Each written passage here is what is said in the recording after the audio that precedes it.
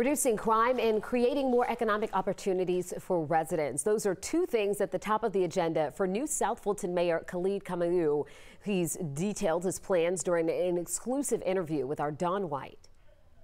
The city of South Fulton has its second mayor since its inception in 2017.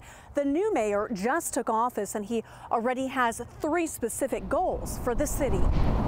A lot of the challenges that we have are not uncommon to communities of color. Mayor Khalid Kamaru often refers to South Fulton as the blackest city in America, with 92% of residents identifying as African American, according to the 2020 U.S. Census. The south side of Fulton County is not unlike the south side of D.C., the south side of L.A., the south side of Chicago. Undervalued homes, schools that have been under-resourced, and entrepreneurs that have been undercapitalized.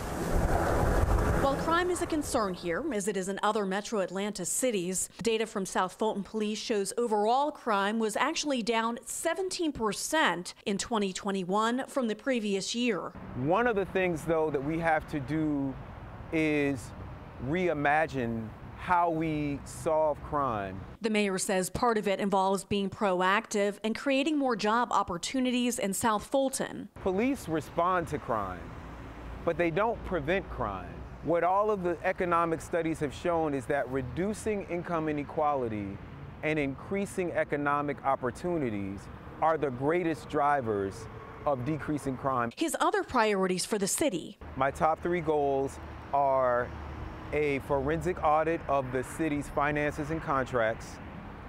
I want to create an office of the public advocate. We want to create public boards and commissions for legislation so that all legislation goes through a committee process similar to Atlanta, Augusta, Macon, and other large cities. He hopes these goals will provide financial responsibility and end wasteful spending, giving the people of South Fulton a voice. The reason why Mayor Khalid just moved into this complex, that's coming up at 6 o'clock.